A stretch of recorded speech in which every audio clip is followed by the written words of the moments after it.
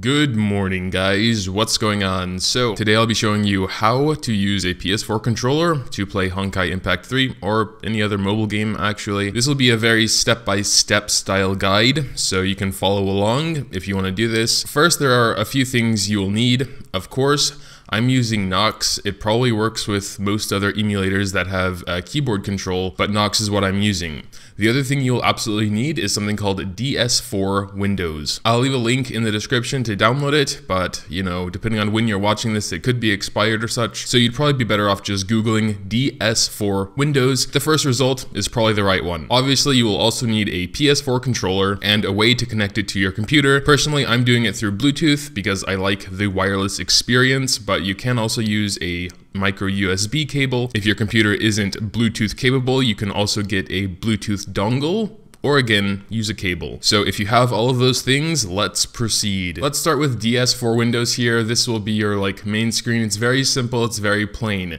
What it does is take the signal from your PS4 controller and it basically turns it into a Xbox controller, because as far as I'm aware, Windows supports Xbox controllers but not really PS4 controllers.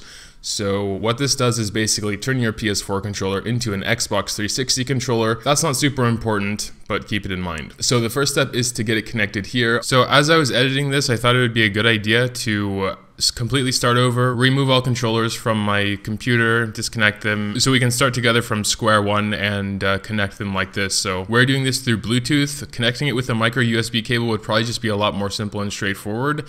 You would just connect it, and I guess it would just install some drivers and stuff, and then it should appear in DS4 Windows. But we're just gonna try it like this. So first go into your Windows search, just type in Bluetooth.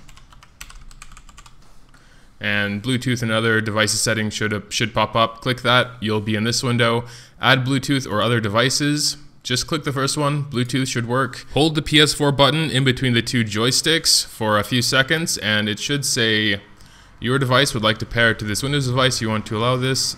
Let's go ahead and allow it. Connection succeeded. Once you do that and it's connected, you will want to hit Start down here on DS4 Windows, and it should pop up along with here in Bluetooth and other devices. We have Xbox 360 controller for Windows. As I stated before, it does turn it into an Xbox 360 controller, but also we have wireless controller here, which is, you know, it's kind of weird. So it counts kind of them both, but that shouldn't be a problem. And if you have multiple PS4 controllers, you'd obviously just want to do the same thing for that. Again, plugging it in with micro USB, it should be actually just simpler. Plug it into your computer. It'll probably give you some kind of prompt, and then it should be connected. Then you would hit Start over here on DS4 Windows, and hopefully it shows up. If not, tell me and I'll try and figure that out. Okay, at this point, I will assume you have a controller here. There are two controllers connected here. You only need one, obviously. I just don't want anyone to be confused why I have two instead of one. So the next step is to go back to Nox and set keyboard mapping. So to show this off, we're just gonna go into one of these little training camps, doesn't cost anything, whatever. And you can leave it on this screen. So once you're able to see where all the buttons are, you're gonna hit this button up top here. The keyboard commands, and you can see my layout already. I have the WASD control pad here.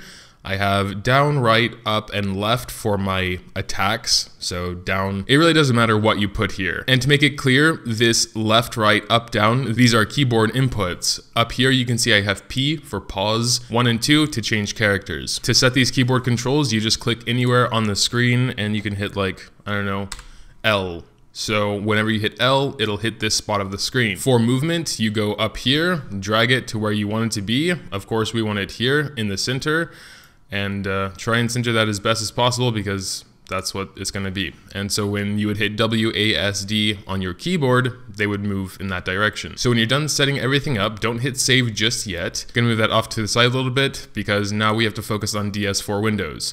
We have selected profile as Honkai for now. We're gonna make a new profile so you can kind of follow along. So when you hit that, you come to this screen, and this is where you change all of the controls. So looking back at Nox now, we have down, right, left, and up for our attacks, okay? So if we want our attacks mapped to X, square, triangle, and circle, what we would do is, let's start with X. So double click that, and then you have your keyboard control here. So we have X set as down. And now every time you hit X, it's going to trigger the down arrow on the keyboard, which will then trigger that in Nox. So basically all we're doing is mapping our PS4 controller to hit keyboard strokes and then the keyboard strokes are hitting a position in Nox. It's pretty simple. And then you do the same thing with all the other buttons. So this is circle. Let's say we want that to be dodge. So we check what keyboard input we put on Nox and just mirror that here. So for Nox, I hit the right arrow. So we're going to go over here and hit the right arrow. And now that is mapped to that. And so those are basic button commands: up, down, left, right. Up and down, I have to change between characters. So I have up mapped to 1 and down mapped to 2. So the number on the keyboard, and I move my character with the left stick. So LS up is going to be W, as you can see here. LS down is going to be S. LS left is going to be A, and LS right is going to be D. Because going back to Nox, you can see the virtual control pad is WASD, depending on which direction it is. And you can map all the different keys on the PS3 controller to do whatever you want to using this software. By default, the trackpad here is a trackpad, so moving your fingers across it will move the mouse, so it'll act like one of those little laptop things. I hate those, but it does work if you really don't want to touch your mouse at all. And clicking the trackpad acts as a click. You could, and this is what I did, map the mouse click to like the share button, for example, because when I'm trying to click down on the trackpad, it'll usually like jitter the mouse away from where I'm trying to click. So I just mapped the share button to left click so I can move the mouse around with the trackpad and hit the share button to actually click the mouse. Of course, when I know I'm going to be in menus and like upgrading Valks and stuff for a while, I'm just going to use the mouse, the actual mouse, because that's way easier, of course. But if I'm just like going through a stage and just need to click the next stage to get there and start playing again, then I'll just use the PS4 controller and not touch the mouse. So that's pretty cool in my opinion.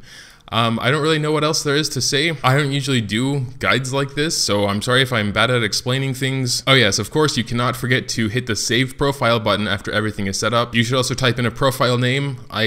I saved mine as Honkai, of course, because this is specifically for Honkai. One thing to note is that on Nox, there is a controller settings, but I've personally never messed with it. I don't even really see my controller here. It says Android controller, so I'm not sure if that would even work. There might be some other method to do this, but this is the one that works for me, so this is the one I'm sharing. It was pretty fast to set up, pretty simple. I don't mess with any of the dead zone or other or anything like that. You could change the idle disconnect to a longer duration, like 15 minutes, if you're sometimes setting the controller down and like, you know, using your mouse to upgrade Valks or just to go through the menus and such, because again, I think that's easier with an actual mouse. You can even tell it what happens when you tilt up or tilt down or tilt left or right. So there's tons of customization in here. I just went for the total basic stuff, but this could also be kind of cool. So if you want to like switch to your other Valks or something, you just tilt up and it'll switch to them, because you could map this to 1 or 2, like I have it set on the keyboard controls. But yeah, I guess I'll do it. If you have any questions concerning this, just leave a comment down below. I'll be checking them periodically throughout the day. Make sure to drop a like if you found this useful or helpful, or if you just enjoyed it, whatever. Likes for any reason are always welcome. Thanks guys, as always, for watching, and until next time.